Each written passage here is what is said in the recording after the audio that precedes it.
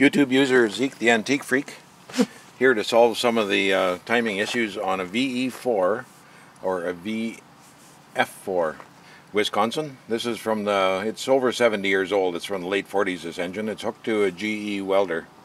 And so I had taken the mag off last fall. Of course, never got back to it. I went to put it back on now. Now the timing procedure, I've got it marked on the inside the cover here. It'll hide those marks. So to start with, to put the mag back on, you put this DC mark to the line up top here.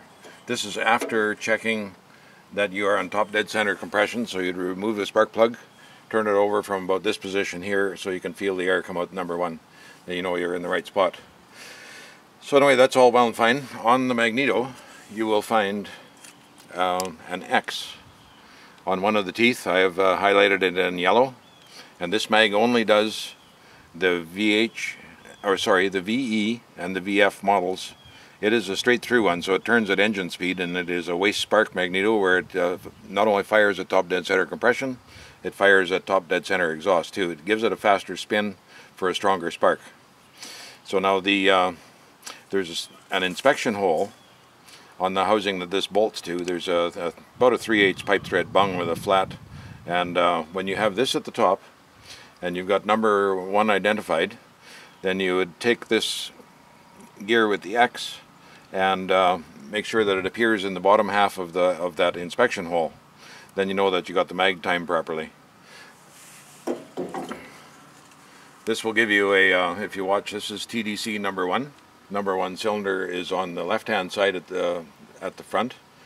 Number 3 is behind it. Number 2 at the front on the right hand side. And number 4 is behind that one. So if we bring this back from the timing mark now, so if I was to take that bung out, the mag that's in here would show that highlighted tooth with the X on it. There's also an X on this vein here. So if we bring it back and reset the impulse on the mag, you'll see that it will trip very close to the TDC 1 and 3 is right there.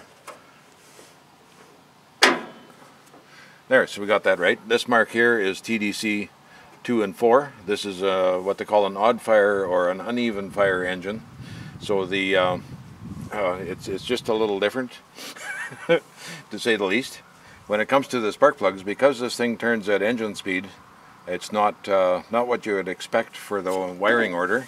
The actual firing order is 1342. You put the wire order 1432.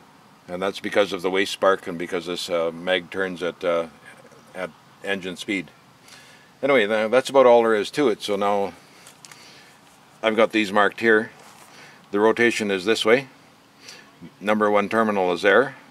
And then so you got 1, 4, 3, and 2 is the firing order, and it's running well with that there.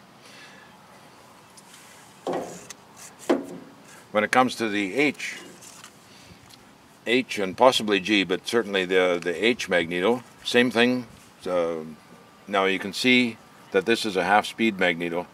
It only fires at top dead center compression. It doesn't waste a spark at the exhaust strokes.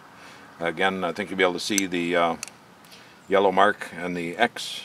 Same process for setting it in. You would look in the inspection hole, have this up at top of mag, number 1 compression, but that's only for the H, which is a different animal altogether. It's an even fire engine, and whereas this is an odd or uneven fire engine. So there you go. If you've got a mag that looks like this, chances are it's the right one for the E and the F. If it looks like that, it's for an H. This is direct drive through. Anyway, that's about that for that. Zeke the Antique Freak, YouTube user, over and out.